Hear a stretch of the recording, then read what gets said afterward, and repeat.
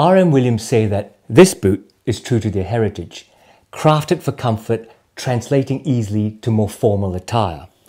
It's also billed as unisex. So there, maybe I'll get more than my usual 5% of female viewers.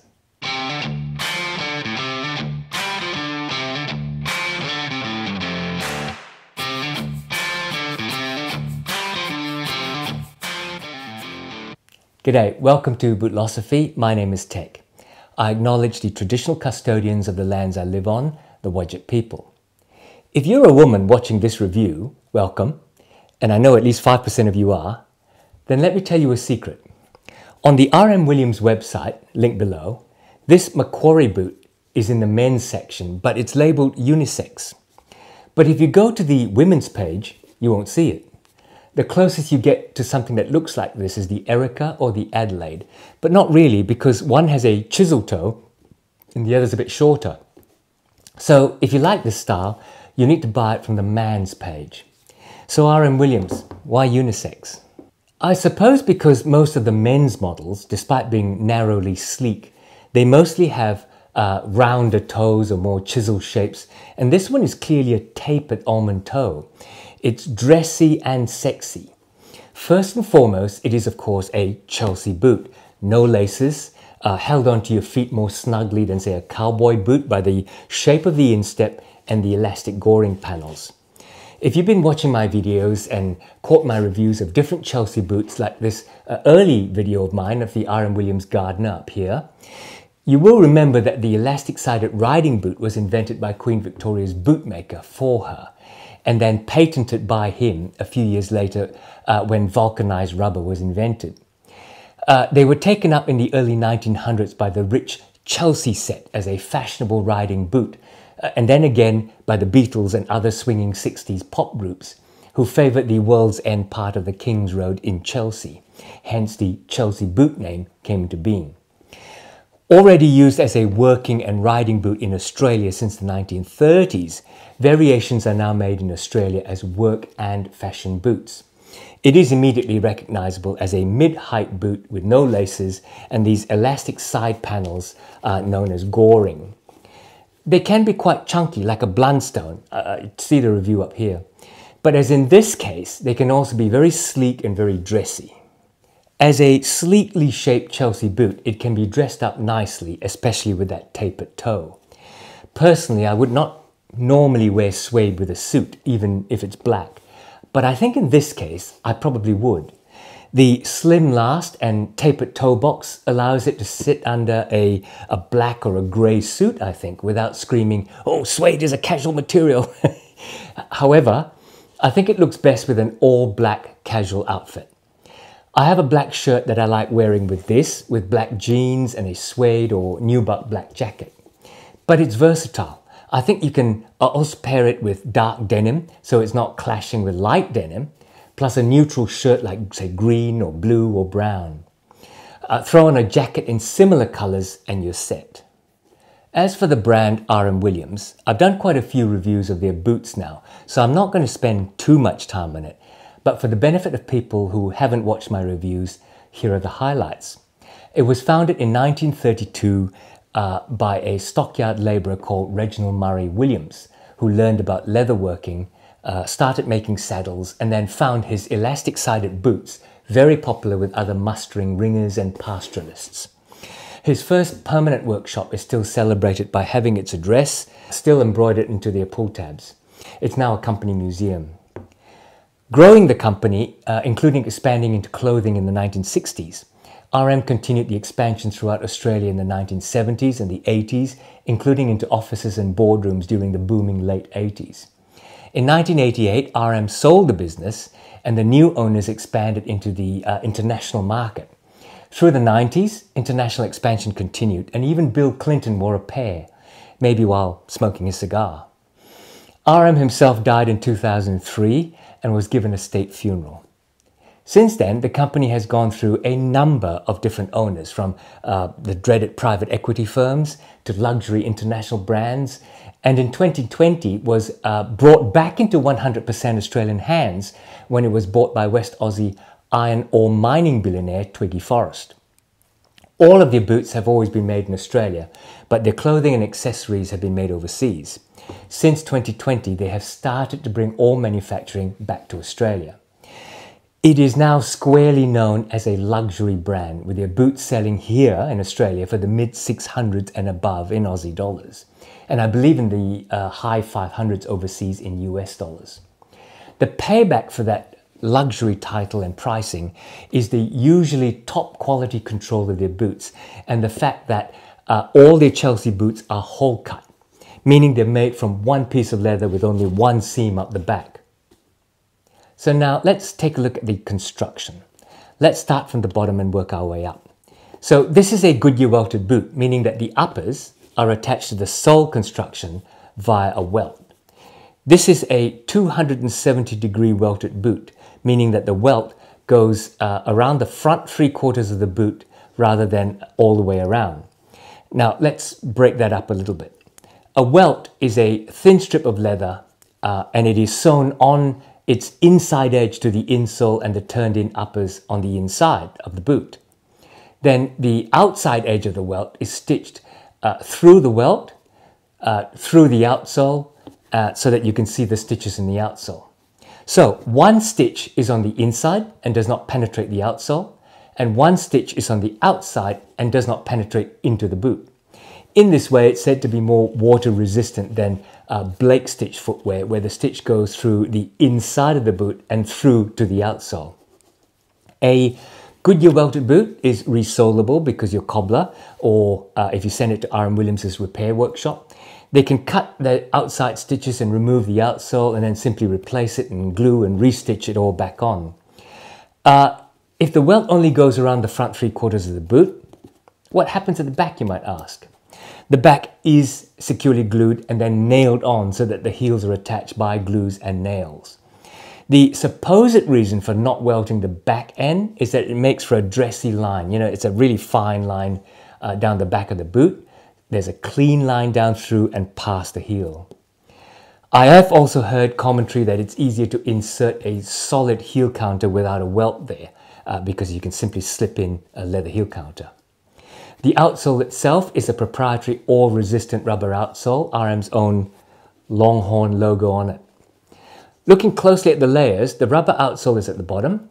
I don't believe this has a midsole similar to the Iron Ranger. And then on top of that is the welt, which sits at the top edge. It's not strictly necessary to have a midsole, particularly if you have a thick enough outsole. Not having one makes your boot lighter and more flexible, but it also means that you have to be careful not to wear through the outsole before you take it to the cobbler, because if you do, you'll immediately hit and wear out the cork fillers or foam fillers and the insole, which is bad. At the heel, to even out the level of the welt to the heel, there is a heel rand. The heel itself has a rubber top lift, several stacks of leather. They've been known to use leatherboard, but these are, I'm pretty sure, leather. And then the full length of the rubber outsole slips in above the heel stacks below the rand. Inside the boot, to fit the well that's formed by the welt going around the edge, RM have been known to use cork or rubber, depending on when they were made. The insole inside the boot is a leather or leatherboard insole, again, depending on when they were made. And it's topped by a heavy foam or pour-on layer on top of the insole to make it the comfort version. If I push my hand inside and I feel the edge, I can actually feel two densities. There is the giving foam and then a hard edge at the edges, which I presume to be the leather insole that's actually stitched to the welt. On top of the heel is a padded cloth sock liner. It's a very, very small piece. The boot is fully lined with glove leather, very soft in the vamp and front of the shaft, but in a different and thicker leather in the heel and back of the shaft. The heel counter and toe puff, this might be leather. I think this is thermoplastic. The stitching is always good in RM boots. The double stitching around the elastic goring is very fine, very precise. The stitch up the back seam is very tight and clean. There are two signature pull loops sewn firmly to the collar. The upper suede used at this time I know to be from Charles F. Stead in the UK, famous for making the best suede in the world. It's not especially thick, less than 2 millimeters. Now, suede is a split leather. A hide is split into two split layers, the top half being the full grain that then gets processed into other smooth grain layers, and the bottom half, which is lightly sanded to produce a short, soft nap as suede. You can immediately know suede when you feel it. Short napped, yet soft and very giving. In black, it partly hides a lot of sins, but it sure picks up light dust and dirt and shows it off. Which comes to brushing. To keep suede clean, and certainly to keep it looking clean in black, you do need to brush suede quite often. People say, I do not do this, but people say to brush after every wear. To do this, you use a suede brush, either one like this, with thick bristles, or one like this, with copper wire bristles on one side and then rubber stubbles on the other. Use the brush to first brush off loose dirt, sand, dust, all that sort of thing. And then if it's clean, you brush it again to raise the nap the right way. That's usually all it takes. But if you've picked up some staining or oil or whatever, you can use the back of this brush and gently try to brush it off with the rubber stubbles. Or you can use a suede eraser. I think technically this is called a suede cleaner bar. But look at it. It's an eraser, exactly the same as you used to use in school if you're old enough to have, written things into exercise books instead of typing them out into your computer or tablet. You literally rub off as much stain as you can before you brush it off again and re-raise the nap. On particularly stubborn spots, you can use a gentle suede foam cleaner or a spray cleaner like the one RM Williams sells, where you spray it onto a clean cloth and then you rub it over the spot. Do not saddle soap, big mistake.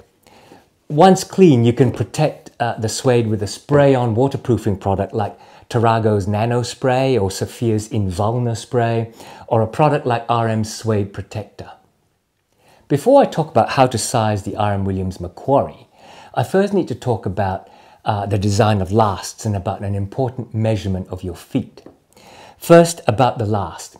I know when some of you look at this toe box, you are going to feel that ghost pain of remembered boots that squeezed your toes. If you do remember those boots, it is my firm belief that you were either sized wrong or those were cheap shoes that used a crappy last. A last is that foot-shaped mold around which the leather is pulled around to make the shape of the boot that actually looks exactly like the boot itself. Tapered narrow last equals tapered narrow boots. Chunky, wide, round toe last means clown shoes. A really well-designed last can give you comfort despite a narrow toe box. I mean, think about it.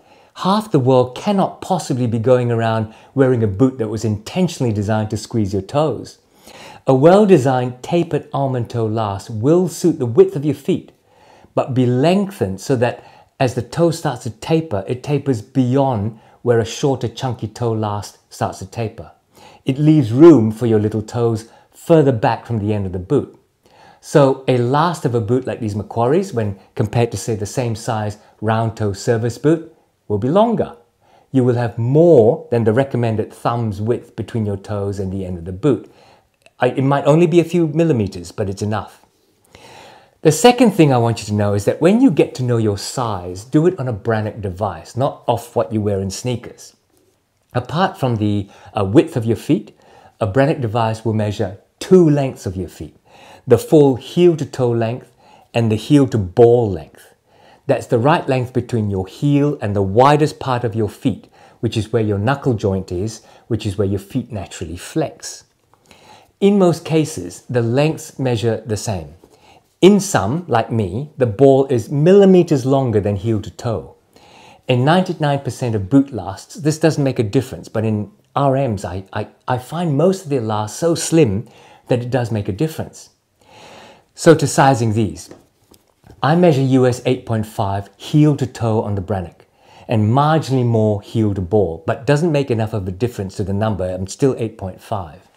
I am average width, which in US terms is a D width. RM Williams is a UK size brand, so UK sizing is one down from US.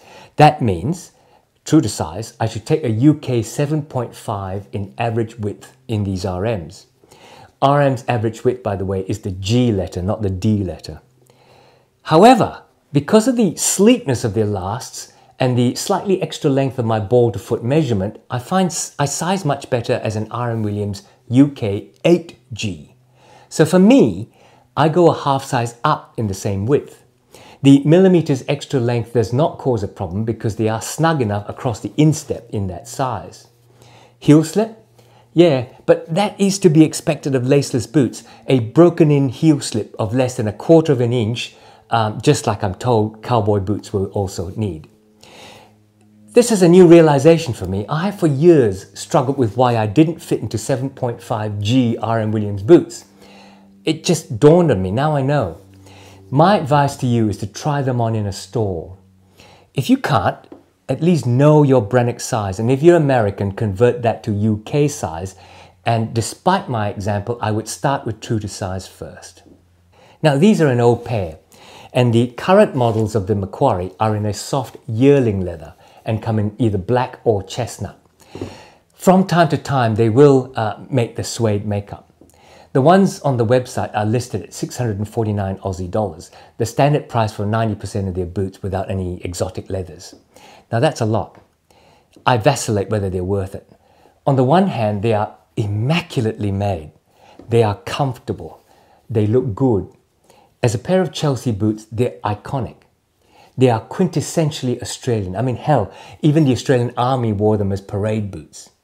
They compare, construction and material, exceptionally well with fashion brand cement construction boots selling in stores for, up to $300. They actually compare well with American boots imported into Australia once you add on freight, taxes and custom duties. Red Wings, for example, sell for just under $600 Australian. And mail ordering a pair of Parker's boots, you have to add on the extras to make them about 600 Aussie landed. On the other hand, $649 is half the weekly wage of an office worker, typical office worker. It's just under a week's average rent for a home in Perth. It's 50 pints of beer, for goodness sake. I said at the beginning that R.M. Williams is now a luxury brand. If you can afford it, it's good value. And I can personally vouch for the fact that their boots last decades. Not many people can afford it though, and certainly not many workers who work on the country unless you own an iron ore mining company.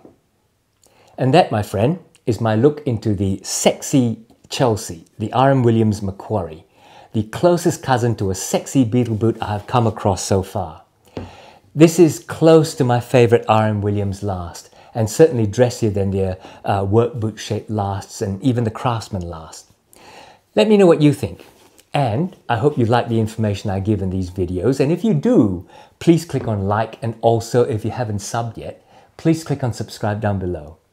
I'm getting close to 20,000 subscribers, and if I can get there by February of 2025, which is the 3rd anniversary of the start of my channel, oh, I will be so stoked. So please click on subscribe. Keep watching, mate, and take care, and I'll see you next time.